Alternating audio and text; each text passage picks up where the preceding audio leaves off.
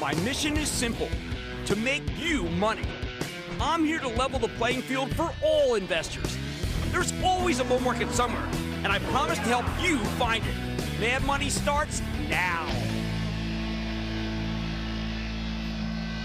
Hey, I'm Cramer. Welcome to Mad Money. Welcome to Cramer. Dude, my friends, I'm just trying to make you a little money. My job is not just to entertain, but to educate and to teach you. So call me at 1-800-743-CNBC or tweet me at Jim Cramer. We were due for today's modest pullback. The S&P had been up 8 straight days. 9 straight would have put us in rarefied territory. We haven't had that kind of winning streak since 2004. Of course, the session was rough. Dow off 62 points, S&P dipping 0.2%, Nasdaq losing 0.33%. But we got to wonder whether the market still has the horses to go higher. Because today, we got bad news, and guess what? Stocks actually went down, that bad news. That's something that didn't happen much during the 8-day scheme. You see, we had very odd pattern going on during the winning streak. It was a bit of Pangloss and a nip of Camelot. When a company reported a good quarter, better than expected, it stock zoomed. When a company reported a better than fear quarter, the stock roared. When a company reported a bad quarter, we decided that was the last bad quarter because the Fed's about to cut rates. So it's no big deal. Go buy anyway. In other words, companies could do no wrong. But not today. Today, we had a bit of a reckoning, a dose of reality being thrown in our faces. Let's start with Lowe's, the home improvement chain we all know. The quarter was weaker than expected, but not by much. Management explained that there simply aren't enough housing transactions going on for them to make the numbers. As CEO Marvin Ellison said, I quote, people aren't moving nearly as often as they typically do because current mortgage rates are so much higher than their existing rates. Marv goes on to say, as a consequence, housing turnover is hovering near its lowest level since the mid-1990s. And the preference of spending on services, especially for the more affluent consumer, well, has persisted much longer than expected, end quote. Lowe's also talked about weakness in big-ticket items. Homeowners are deferring their projects. They mentioned a great deal of uncertainty, particularly around interest rates and inflation. People who locked in lower rates before the Fed started tightening simply don't want to take out a new mortgage with much higher rates, to say nothing of home equity loans, which is how you usually pay for these big-ticket items. So Lowe's cut its same-store sales forecast almost as much as Home Depot did a week ago. In fact, the quarter was practically a mirror image of Home Depot. Maybe better, though.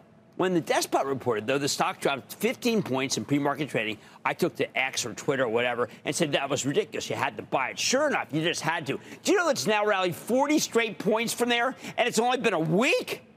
But Lowe's had a little bit better quarter, and the stock went down $3. And then, look, then it roared higher, but then it came right back. Look, it was kind of, it took me like a mini Home Depot. Plummeted, finished the day down, back 3 points. It was bad news. And bad news was bad news, and it took a lot of people by surprise. So if we step back, we have two companies, same business. One ultimately goes up huge on a weak quarter, and one got hit on a similar set of numbers. What does that tell us? First, Home Depot reported a perfect moment when we felt that if you do well, you go higher, and if you do poorly, the Fed cavalry will be there to save you. But 7 days later, 7 relentlessly positive days, we have to believe the stocks will no longer get the benefit of the doubt. We're too high. We're back to business as usual, where the good go up and the bad go down. The market's now sufficiently rich enough that we can't just say to the bears, heads I win, tails you lose. At these elevated levels, there's some rationality, and rationality is an anathema to the kind of move where everything can rally. Doesn't help that many expect the Fed cavalry to appear on Friday when they venture west to Jackson Hole. That's a lot of potential sellers if things don't go their way. And I got to tell you, they will be sellers. It's a Friday, summer. In the end, Lowe's got hit because we may be dealing with a scenario where they need multiple rate cuts. And there's no sign of that. And they may not get enough to make it so their business turns around. Suddenly, the market's less forgiving. Suddenly, the market's asking questions like I just did. Here's another one that's like this. How about Boeing? This morning, we learned that Boeing discovered a structural problem in the 777X involving the engine's connection to the plane. Suboptimal. But for the last 5 months, Boeing's been a comedy of errors, and it hasn't hurt the stock one bit. The thing just hangs in there, a function of its duopoly with Airbus. No matter what they do, Boeing stocks seem to be immune because Airbus and they are the only two that can make planes. Not today, though, Satan.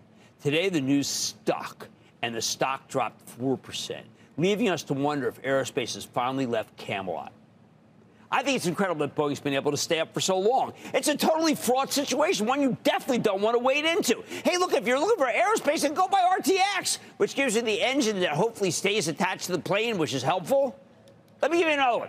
Estee Lauder reported an okay number, but then gave you a seminally horrendous forecast and an announcement that Fabrizio Freda would be retiring. They would have been fine if they had a new CEO lined up. Oh, no, but not these guys. Freda's going to stick around for another 10 months for whatever reason.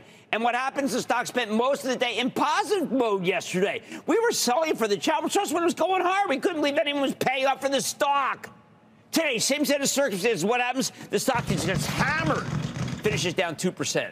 Delayed reaction or just a different mindset? I think it's a different mindset, where the market's no longer giving companies the benefit of the doubt, especially the ones like Estee Lauder that didn't deserve the benefit of the doubt. Let's go healthcare.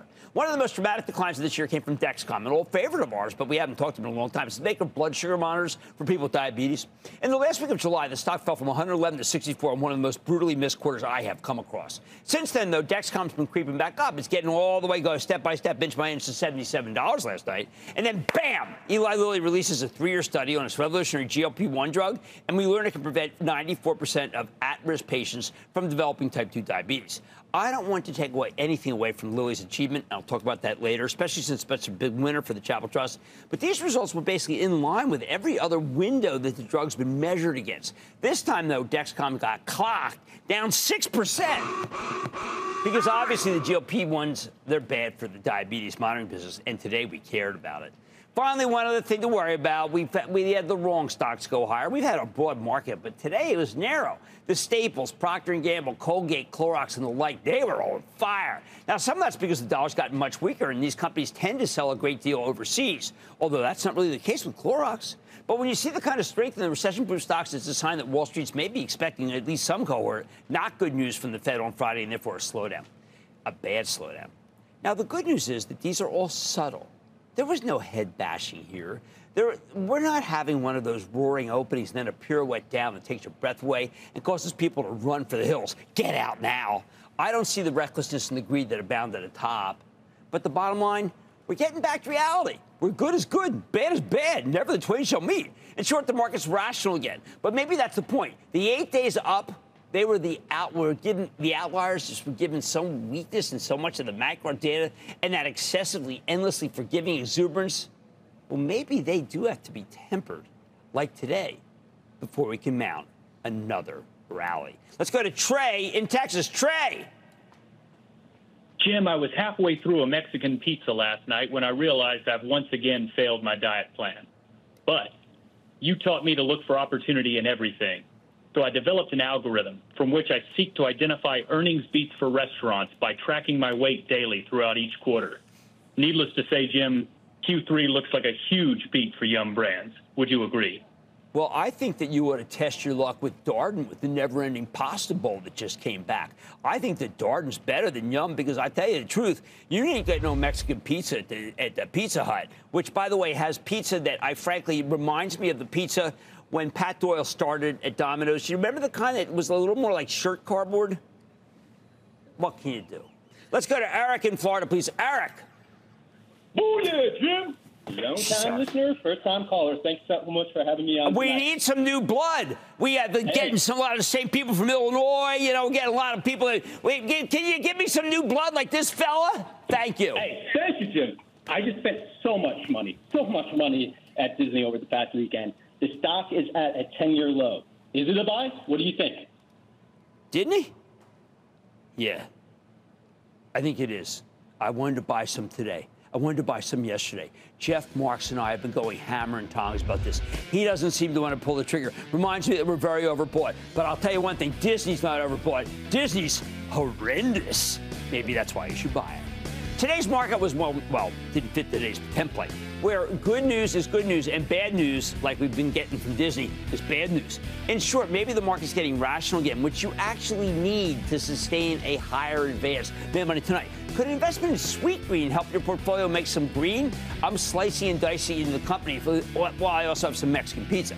Then we're taking technicals with the chartists who predicted the pullback in high-flying tech stocks this spring No, you don't want to see it, and it has to do also with a stock that's going to report next week that you may have heard of. And but you got some confusion maybe over Confluent. After reporting a month ago, the stock dropped 17% in a single day. Today, I'm getting a read on potential turnaround, emphasis on the word potential, with the company's CEO. And I want you to stay with Cramer.